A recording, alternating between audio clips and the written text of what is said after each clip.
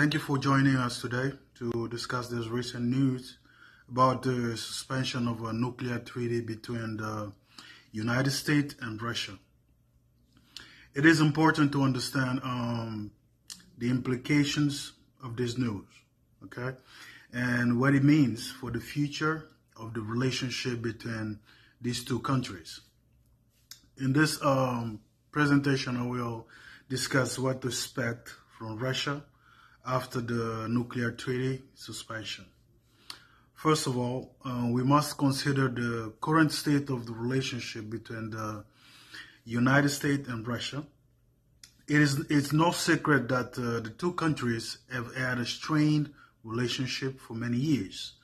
And this has only been further because of this war, complicated by the recent news, you know what I'm saying? And second, it is important to understand how Russia may react to the treaty suspension. Russia will likely take a more aggressive stance in diplomatic relations and military actions, as they may view this as a sign of hostility from the United States.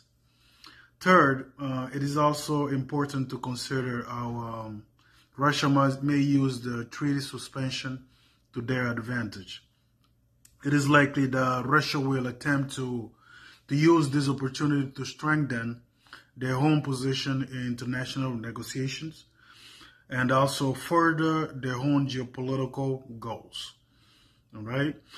Finally, it is important to also remember that the treaty suspension is not permanent. There is still a chance that the two countries may be able to reach a new agreement in the future, and relations between the two countries can improve, of course. Now, what's next?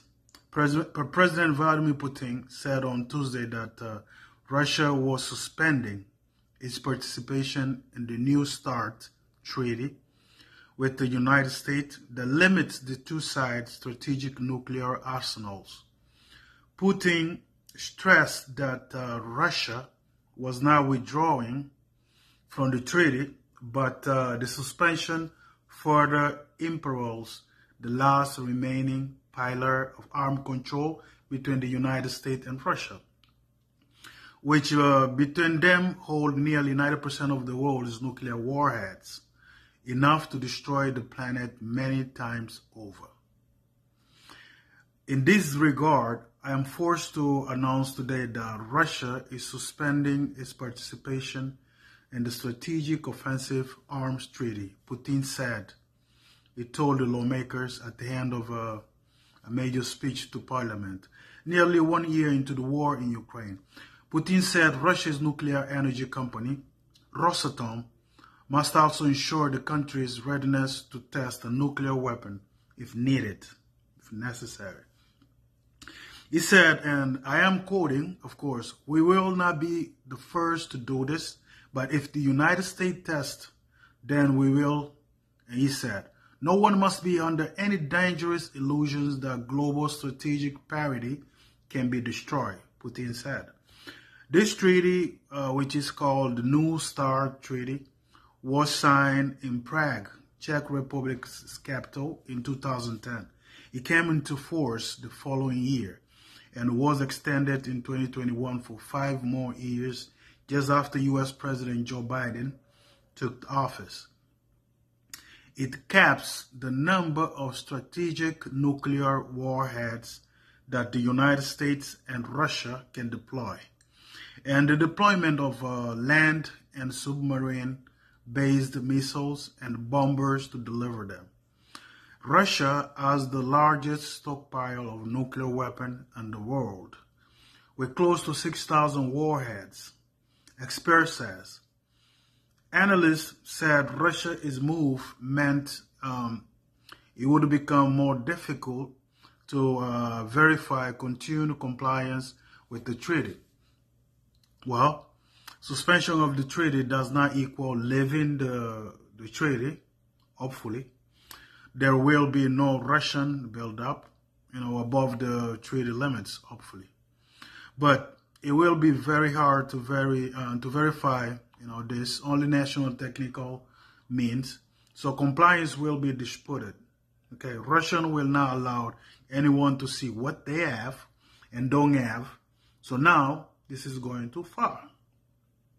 All this could have been avoided, but I guess this world is more lean toward war than peace.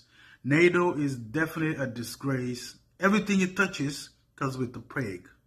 Okay, Putin in his speech said, without providing evidence, that the West was directly involved in Ukrainian attacks on bases for Russian strategic bomber planes deep inside in Russian territory.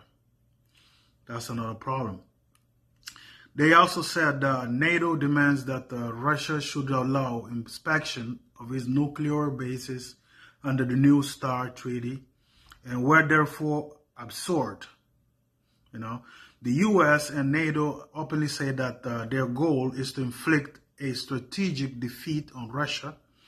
And what after that? They are going to drive around our defense facility, including the newest one, as if nothing had happened. Putin said during his speech.